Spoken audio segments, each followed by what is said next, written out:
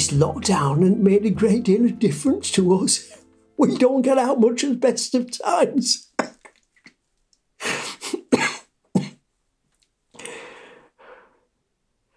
Being stuck inside all these months must be murder if you can't get on. But in our case, it's been plain sailing. If anything, we're closer now than we've ever been. And after 63 years of marriage, that's saying something. Best decision I ever made, getting married to Claire, don't mind admitting. She's the light of my life. It's just the two of us now. Don't get any visitors, except the Meals on Wheels bloke. Mind you, I can't make head nor tail of his accent. I mean, I'm sure he's doing his best, but his command of English leaves a lot to be desired. And to make matters worse, he turns up wearing a face mask. I can't think we'll have much to say to each other anyway. I tried to explain their mistake dozens of times. He just doesn't seem to take it in. We're both supposed to get a cooked lunch every day, but for the last few months, we've only had one. The generous portion is mine. We're happy to share it. It's not that bad most days, as long as it's nothing fancy like risotto, pasta. Mind you, Claire's appetite is not what it was. I'd generally have to finish her half anyway. I was saying to her only this morning, what's the point in having someone in a job like that when they can't communicate? Especially when they're the only person I'm going to speak to from one week to the next, other than Claire. Oh, I shouldn't grumble. As long as you've got one person to talk to, that's all you need, really. I used to have a chat with the checkout girls at the co-op on the corner, but they've all been replaced by machines. I still get to speak to the woman who sorts out any problems in the bagging area, which there usually are. Mind you, she's generally rushing off to sort out somebody else in difficulty. She's certainly not inclined to pass the time of day. We used to see Dr. Clarkson most weeks, especially with Claire's problem. But that's all done over the phone now. Mind you, we've not spoken to him in months.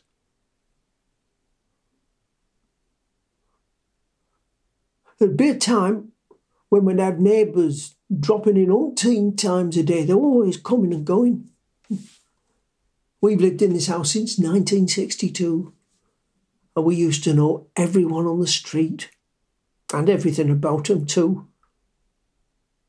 Postlethwaites live next door, and then on that side, the Bradshaws. How Stephen went to school with their Graham. The Hodgsons lived opposite, and then the Rileys, and then the Williams family at number 42. Then there was old Mrs. Gardner and that couple with the mentally handicapped son, the Faircloughs. And there wasn't a single one of them I wouldn't stop and have a chat with. When we went down the shops, we'd have to give ourselves a good half hour to get to the end of the street. And there was a real sense of community. We even had a few street parties over the years, like the Queen's Silver Jubilee and the wedding of Charles and Diana, and then Prince Andrew and Fergie. And that would have been the last one. It's not that there's been naught to celebrate since then, but the streets changed beyond recognition. All the old neighbours have moved away or passed on. Every one of them. Gone. All gone. All gone. Nowadays, I don't know a single one of my neighbours. A Bangladeshi family this side, they can't speak a word of English. And on the other side, there's a Dutch couple. Now, I think they speak English, but their accent's so thick. Might as well be double Dutch for all I know. Same with them Poles across the road. Most of the streets rented out now, and the tenants don't seem to stay longer than a few months at most. Several of the houses are full of Romanians or Bulgarians or so on. I've heard that they sleep half a dozen to a room. So, one way or another, all the neighbours are strangers now. Not a single one of them would give me the time of day, even if we understood the same language. Several in the street used to work at Kirkbrides back in the day. I was a machinist there for the best part of 5 decades. I retired 16 years ago, and within 3 years they'd shut up shop. Apparently they couldn't compete with the Chinese. Mind you, they'd been in decline since the 80s. By the time they finally went bankrupt, they were down to less than 400 staff. Still, it decimated the town. My whole life used to revolve around Kirkbrides. Virtually every one of my mates worked there as well. They've been going since 1908. Shame they didn't quite make their centenary. People used to say that they were the beating heart of the town. Certainly hive of activity. The machines thumping away 10 hours a day. You had to shout to hear yourself think. It's all quiet now. Quiet as a grave. All gone. All gone. When Kirkbrides went, the social club went as well. We spent many happy hours in there over the years, having a good chinwag over a pint. I can't think when we last went out for a drink. Where would we go with? All our friends had passed on. That's the worst thing about getting to our age. Everyone you ever cared about, every one of them gone.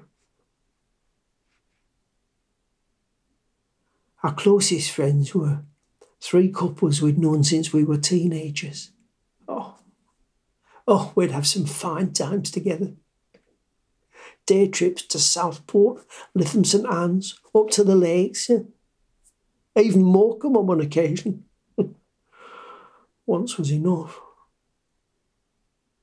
And we had a few holidays abroad together after everyone's kids had grown up, usually to Spain or to France. We called ourselves the Golden Oldies. But they've all passed on now. Roy was first to go with cancer, then Stan, and then Nora and Ray within a few months of each other, and then Celia, cancer again, and then Yvonne last Christmas. No, hang on, Christmas before last. Anyway, they've all gone. It's just the 2 of us now. All gone. All gone. Mind you, they might be all gone now, but that doesn't take anything away from all those happy times. We're thankful we had them.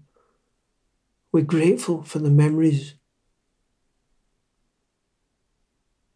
There's this notion that it's somehow desperately sad when your halcyon days come to an end.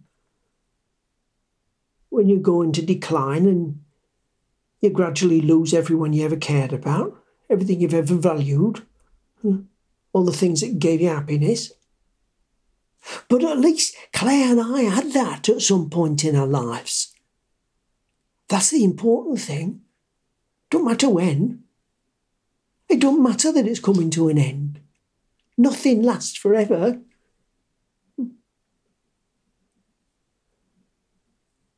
Still, it's a pity our Stephen won't have anything to do with us.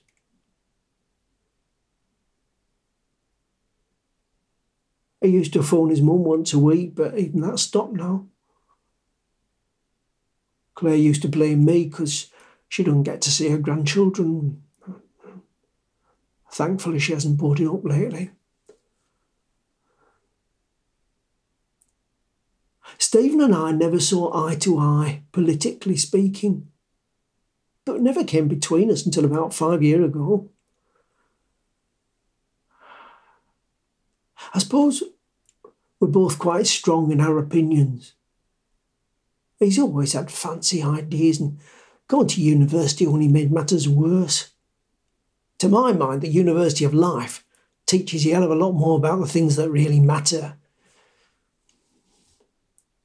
There was a time when we agreed to differ. But then all of a sudden, things became very acrimonious. He said that people my age shouldn't be dictating the future for the younger generation. According to Stephen, I have kicked our grandchildren in the teeth. He said, I've diminished their horizons. I don't know why they can't just get a job round here. There's no need for them to go off to Europe to study or to find work, even if they could. Mind you, their eldest, Shane, he's been out of work for over a year now, since the cutbacks at Nissan. You'd have thought he'd have found something by now, wouldn't you? Trouble is the lad's got no gumption, no get up and go. He needs to get on his bike. Oh, maybe he has found himself a job by now. I've heard nothing from any of them for months.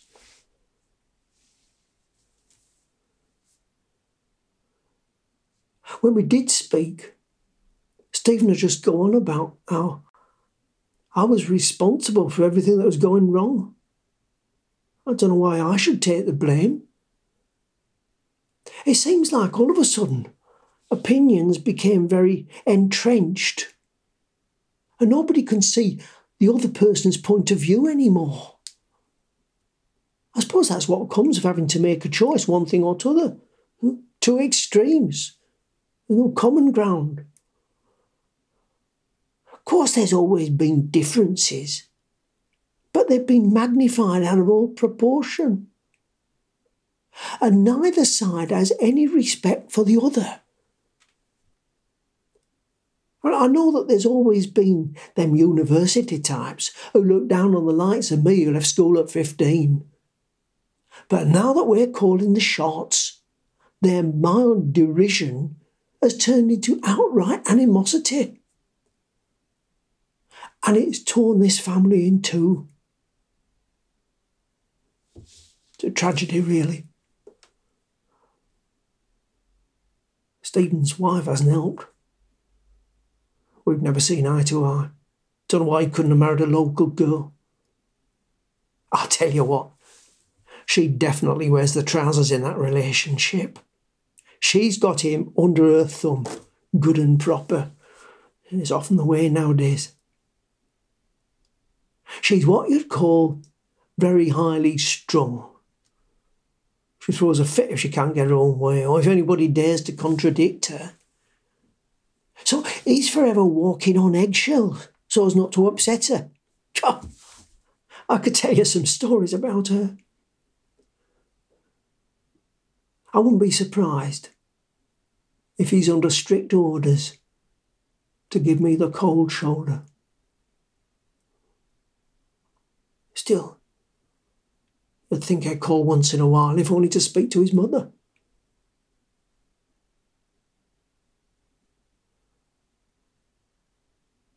Not that we have anything in common with their generation. the younger ones haven't known a time before this interweb, Google, Face, Instamatic and all that. Stephen doesn't even have a real telephone. It's all smart telephones and tablets. Oh, the only tablets I know about are the ones that get on prescription. The march of technology. And we just can't keep up. For instance, it's not long since Claire used a typewriter. She used to have one of them heavy black iron jobs. Made copies with carbon paper. Still got a box in the attic. She used to write articles for Kirkbright's monthly magazine while it lasted.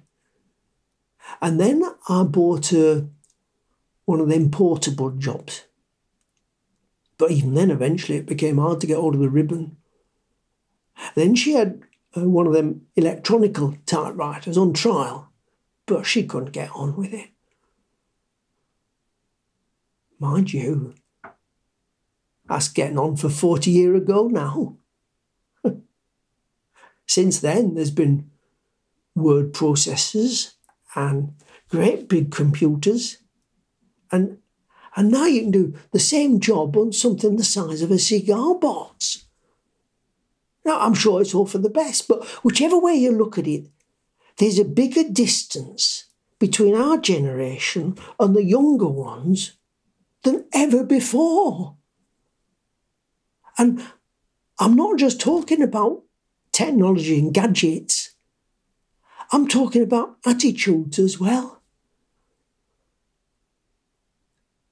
I was born in 1938, and my attitudes would have been pretty much set in stone by the late 50s.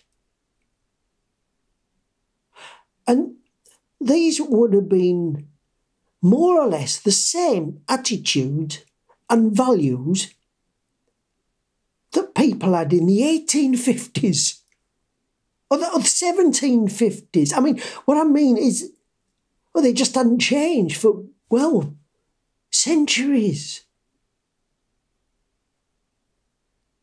Because I'm talking about Christian values. I suppose the church never had much trouble with new ideas. It kept things constant, preserved the old ways in aspect. You knew where you were. But then, most people stopped going to church and everything changed. It started in the 60s. Not the swinging 60s ever made it this far north, but gradually these newfangled ideas started to creep in. And they kept changing faster and faster. And nowadays, you don't know what you're supposed to believe from one day to the next. I mean, I'm talking about attitudes to marriage and divorce and how you bring up your children, whether it's all right to smack them or not. Occasional clap round the ear never did me any harm. Nor Stephen, for that matter. Mind you, last time I clipped his ear, he clouted me back. And then there's attitudes to abortion and to a woman's role in the home and to homosexuals and to coloureds and to smoking and to what you can and can't eat. And the latest thing is gender. There used to be 2 of them. Now there's at least half a dozen, so they say. And what are we supposed to call coloureds? That keeps changing. I can't keep up. And if you get it wrong, you don't have to get some black looks. Oh. Well, I suppose you can't say that now. For instance, I smoke Negro head pipe tobacco. Well, that's what it said on the tin, on account of it being all black and curly. And then they changed its name to blackjack. Only recently, mind. I don't know why they can't leave things alone. Mind you can't get anything like the same range of pipe tobacco nowadays. Co-op won't stock it at all. I have to have it delivered in plain brown paper packages as if it's something to be ashamed of. Claire used to like the smell of my pipe, but then she changed with the times. It got to the stage where she wouldn't let me smoke in the house, or even in the backyard if the wind were blowing in this direction. Mind you, she don't make such a fuss about it now.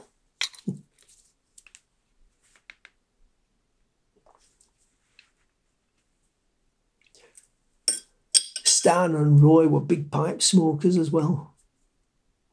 The three of us would get together in the snug at the plough. And by the end of the evening, the smoke was that thick you couldn't see to the far side of the room. At least we gave the place some atmosphere. Literally. Right, we're a bloody nuisance when they banned smoking in pubs. It's no fun sitting outside in all weathers. To my mind, a pipe and a pint just go together. It's natural. It's like bacon and eggs. It seems to me there's no greater proof of a divine creator than the way certain completely unrelated things just go together perfectly. Like fish and chips, bread and butter, bangers and mash or what have you. Anyway, we smokers suddenly became pariahs. It seemed to happen overnight. All that fuss about passive smoking. What about passive intolerance of other people's pleasures? Or opinions, come to think of it. That's where it all started. They'd be banning eating red meat next. It'd go underground. Black market black puddings. Under-the-counter lamb chops. Steakeasies. Anyway, when we couldn't smoke inside anymore, we just stopped going down to the plough. Mind you, it's not as it was. It's what they call a gastropub now. We thought we'd give it a try for our 60th wedding anniversary, but we weren't impressed. They seem to have put more effort into composing the menu than anything else. Every dish deserved a long paragraph.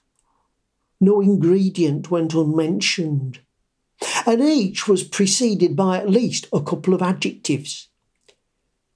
Snipped Chinese chives, for God's sake. And they wouldn't leave you alone, asking if everything was all right every 5 minutes.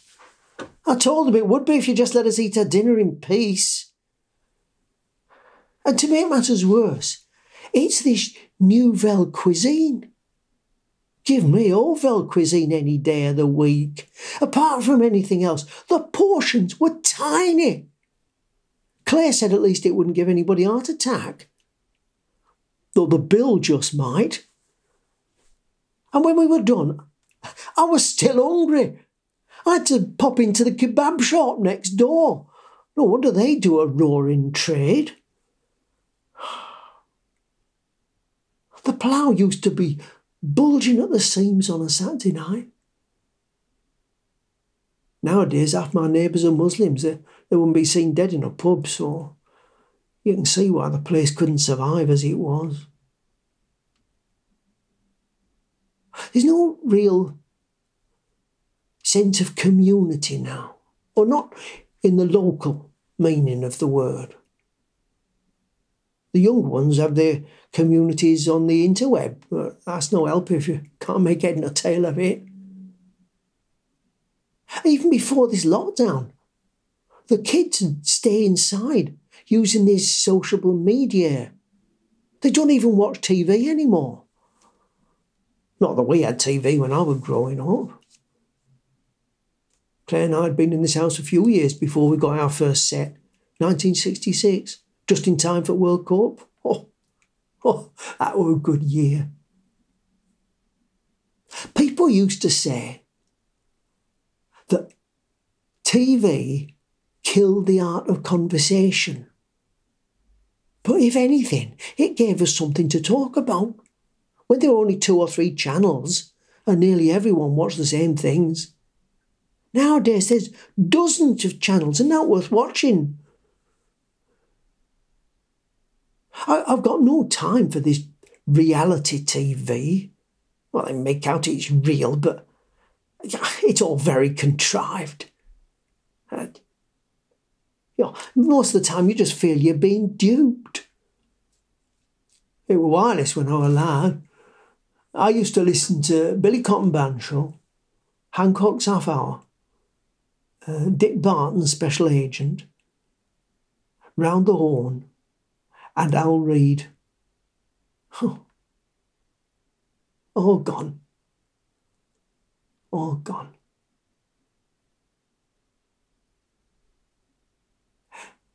If you compare my childhood with my grandchildren's, they've got absolutely nothing in common. I'd be down the woods, building dens, climbing trees, fishing for tiddlers, or else out on my bike with Eric and Cyril. They were my 2 best mates from school. Both of them long gone now. Anyway, these were more or less the same things that my dad had done when he was a lad, and his dad before him.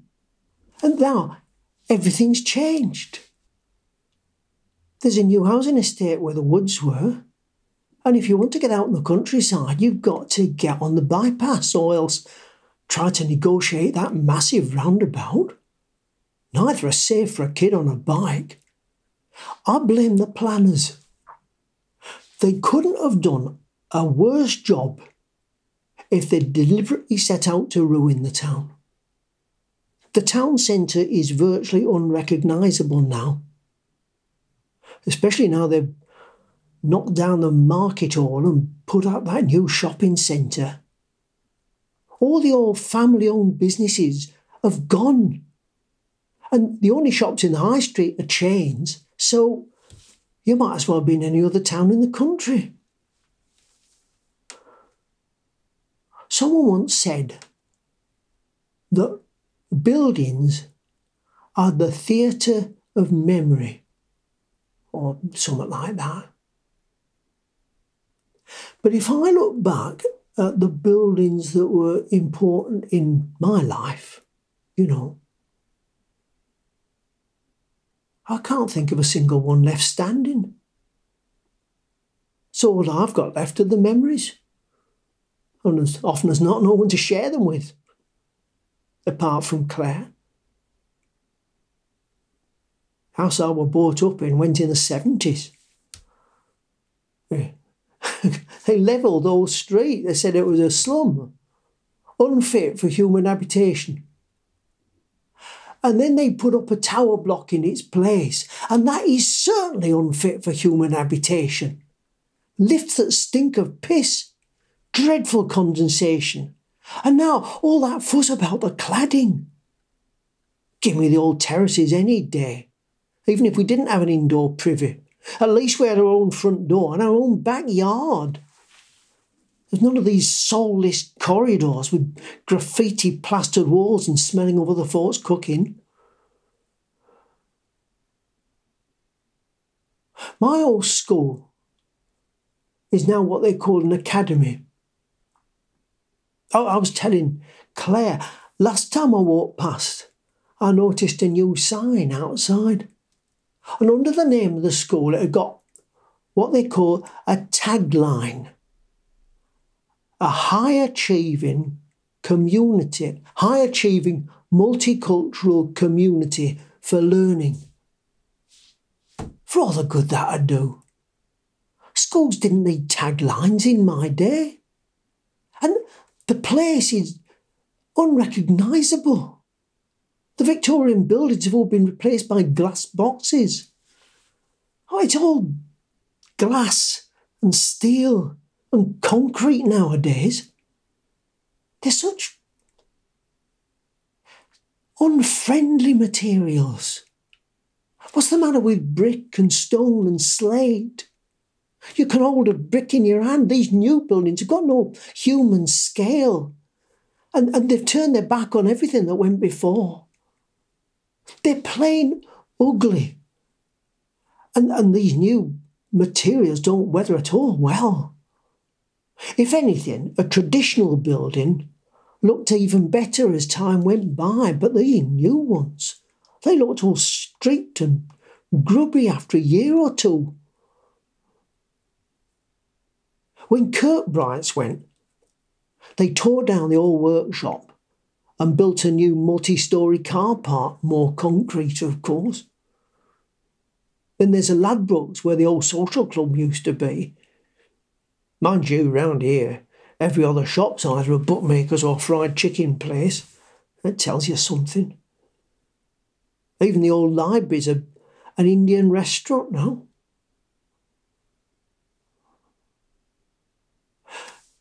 The youth club, where Claire and I first met, that went in the 80s. Even the building went when they built that new mosque. The ABC cinema, where we used to go courting, that's been replaced by a tanning boutique and health spa. And the church where we got married and where they christened our Stephen, that's turned into flats. They say we leave footprints in the sands of time. I get the impression there's someone following me with a brush, sweeping away every trace I was ever here. All gone. All gone.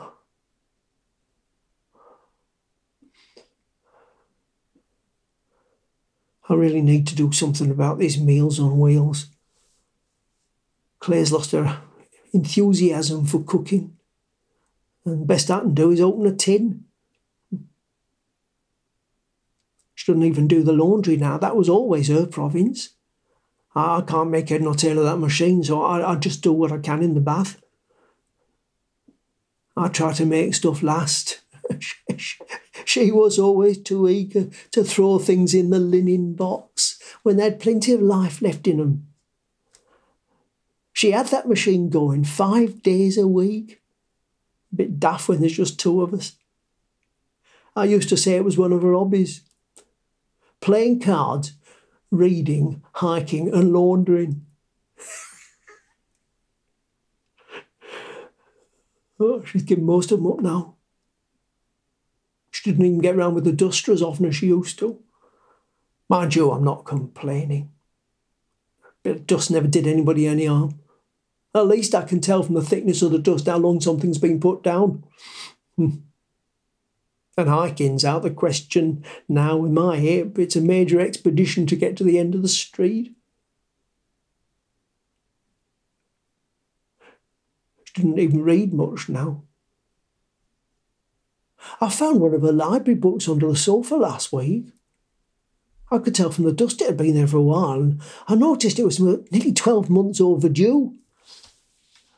Mind you, now the library's gone, I can't even return it. We used to play cards with the golden oldies, mostly whist and canasta. And then when it was down to just the two of us, we played gin rummy and cribbage. Mind you, Claire's lost her enthusiasm for cards. Now I come to think of it, she's lost her enthusiasm for most things. But we do talk a lot.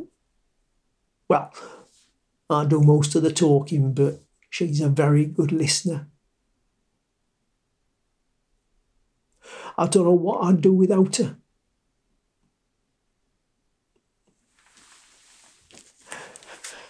I still get the cards out, but mostly I just play on my own these days. Well, it passes the time.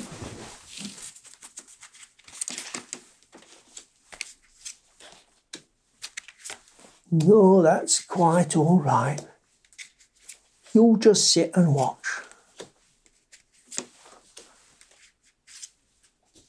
Oh, that's fine.